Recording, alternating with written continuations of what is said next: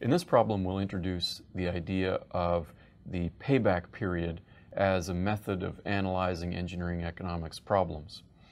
As you'll see, the payback period method of analysis violates some of the basic rules of the time value of money calculations.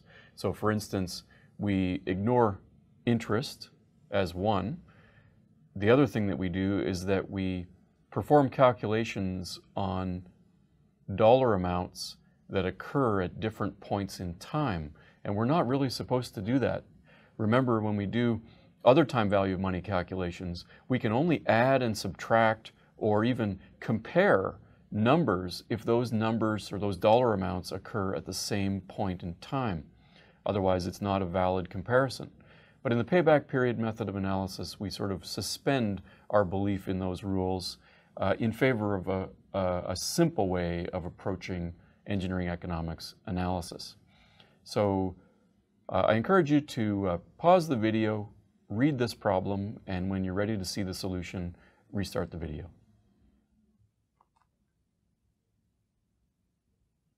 So in this problem, we learn that the project involves the construction of a bridge. And the construction of the bridge has a first cost equal to $65 million. Okay, so a fairly expensive piece of civil infrastructure. So this will be a cost, but we also learned that the bridge will generate revenue because it is a toll bridge. And we know that from the problem, the toll is going to be $12 per vehicle. I'll just say per vehicle. We also can estimate the traffic at 5,000 vehicles per day. And the other thing we have to take into account for this problem is that we'll have some operating and maintenance costs. So these will be costs. And we'll assume the operating and maintenance costs are 20% of the toll revenue.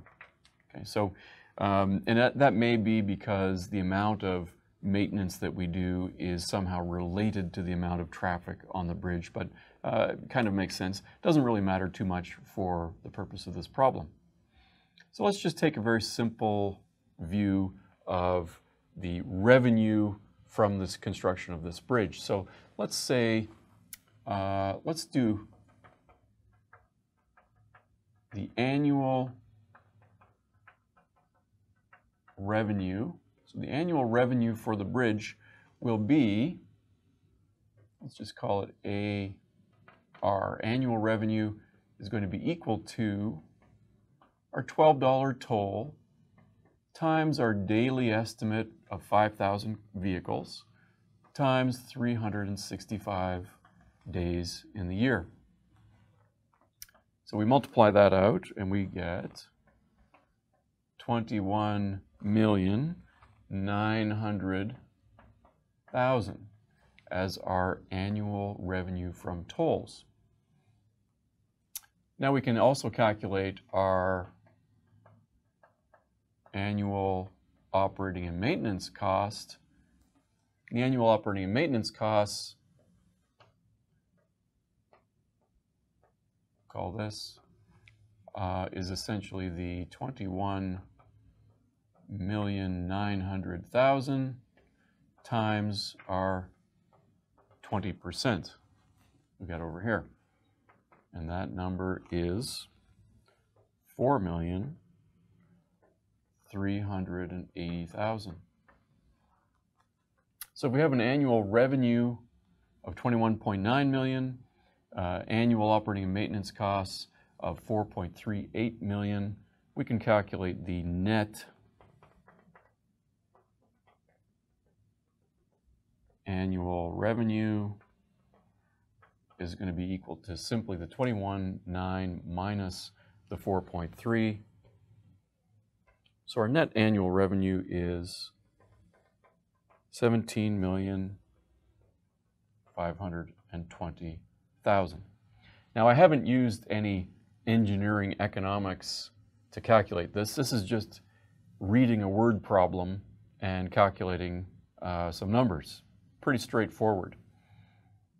Where the payback period method of analysis comes in is really all we're going to do is take our first cost and divide by the annual revenue to figure out how many years, remember this is annual revenue, so that would give us the number of years it would take for this bridge to pay for itself. And if you do that, so we just say, we'll call it the